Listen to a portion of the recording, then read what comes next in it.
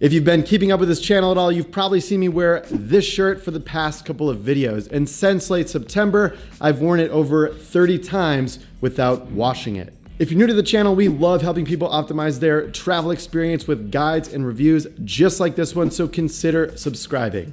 Merino wool is great for travel due to its natural antimicrobial and anti-stink properties that are built right into the fabric. Also, it's quick dry if you need to wash it while you're on the road. So what's the difference between the merino wool v-neck from Woolen Prints that I have here compared to other tees on the market? Let's jump in and find out.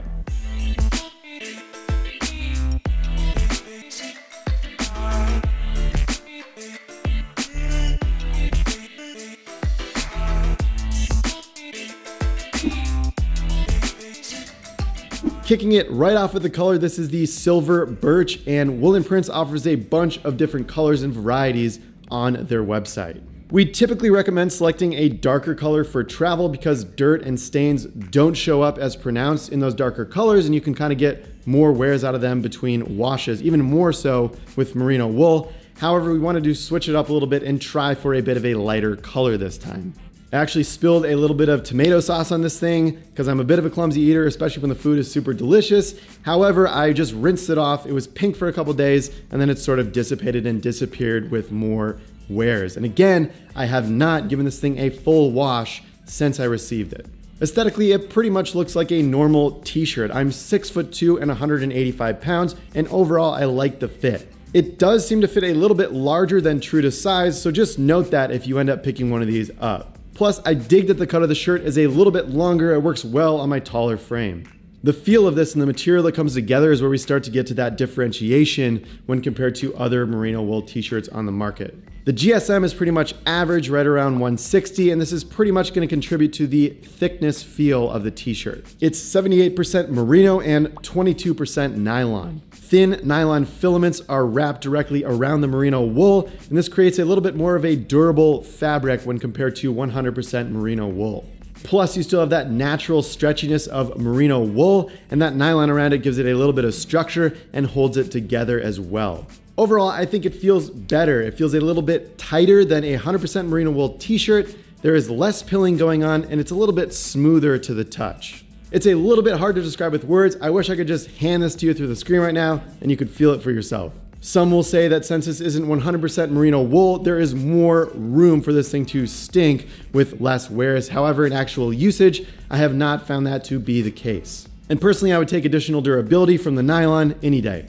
Also, just wanted to have a quick aside here about the Outlier Dream Weight tee that we have recently been testing. I think it was a prototype and it's not in stock on their website at the moment, but that thing is super light at 110 GSM. It's 25% nylon and 75% merino wool, so there's a little bit more nylon in it. And although it feels like that shirt is floating on your body, it doesn't really hold its form quite as much. It's a little bit more wavy and a little bit more loose of a fit. So the point being is 160 GSM here, I think is about a good weight to get the average feel of what a typical cotton t-shirt would be. So it's not too much of a departure in feel and the thickness than a traditional cotton tee.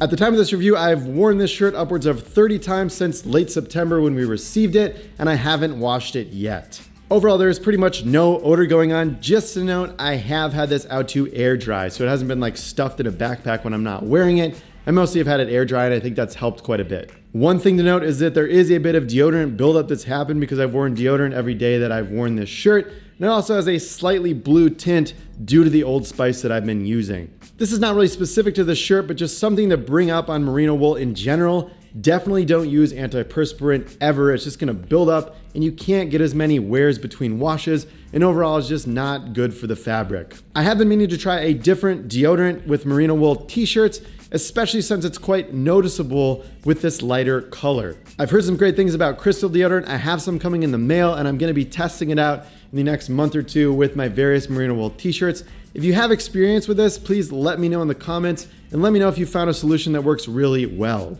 And with this deodorant issue, that's probably the only reason I would give this shirt a wash, is just because we're getting a little bit of buildup. However, with a cold wash, you lay it flat to dry, that stuff will easily just come out and the shirt will just be pretty much like brand new. I've tested with a bunch of different Merino Wool t-shirts. We've definitely put some other brands like Woolly and Outlier through the ringer with almost up to 2 years of testing in some cases. However, we haven't done enough testing with this Wool & Prints to see durability-wise how it will hold up in the long run yet. We'll be sure to keep the usage timeline updated on the written portion of our website as we wear this for a longer period of time.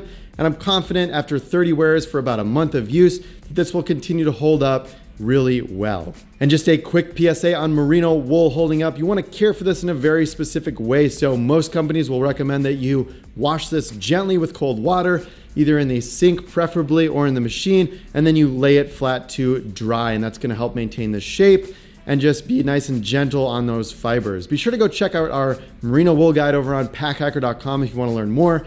We definitely break down a bunch of different ways on how to best care for your Merino Wool on the road and when you're at home. And lastly, as far as warranty goes, Wool & Prints will offer a 30-day window where you can either return or exchange your product as long as you haven't worn it and the tags are still on. Back in 2015, I ordered one of Wool & Prints' button-down Oxfords, and I tried to break this rule by exchanging the salmon shirt that I had worn a couple times for a blue shirt, and sadly I was denied. Totally makes sense. It's their policy. I get it. So now I'm the happy owner of 2 button-down Oxford shirts, and I took the blue one with me on a trip of 2 years around the world, and that was like kind of my dress shirt that I wore. So definitely have had some really great experience with the Wool & Prints brand overall from that shirt. So to wrap this thing up with some pros and cons, we love that 22% nylon has been added to the blend for additional durability. Because of that, there is less pilling going on than some other Merino Wool t-shirts on the market. It's also smooth to the touch. With some other Merino Wool brands, it can be slightly textured and slightly itchy to the touch, especially at first before the shirt's been broken in. On to some of the cons. It is possible that the shirt will be a little bit less anti-stink compared to 100% Merino Wool garment. The tag has degraded somewhat with wear, and I imagine that it will just straight up wash out. Also, it appears to fit a little bit larger than true to size, although the length is nice. The Wool & Prints V-neck tee is a great addition to the wardrobe of travelers and minimalists alike. The great thing about Merino is that you can have more wears between washes without the stink. Wool & Prints takes this one step further with the smooth blend of 22% nylon and 78% merino, creating a well-crafted garment with additional durability. Although the tag on the shirt will likely wash out and the fit seems slightly larger than true to size, this has a place as one of the top merino tees that we've tested to date due to the feel of the fabric and the less overall pilling that we've seen compared to other merino tees. Thanks for taking a look at our review of the Merino Wool & Prints V-neck. Be sure to head over to packhacker.com/newsletter, sign up for that newsletter, and never miss an update. We'll see you in the next video. Hello, am I looking at the camera? Am I looking above it? 30 times, over 30 times.